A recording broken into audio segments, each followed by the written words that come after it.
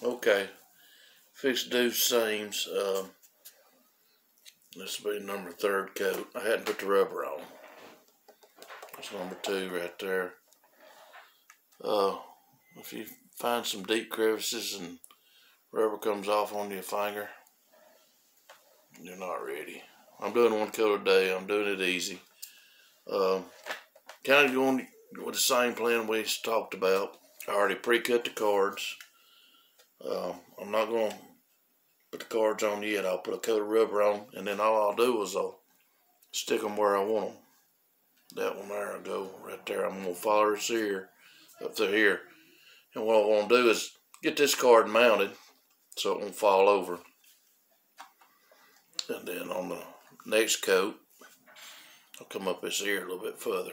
Same way around here. The 2nd seam. It'll go right there. I put it on, like I said, coat it with rubber, stick it on there. And it don't have to be tight. You see the little gaps right there? That's good. I may even pull it back a little bit away.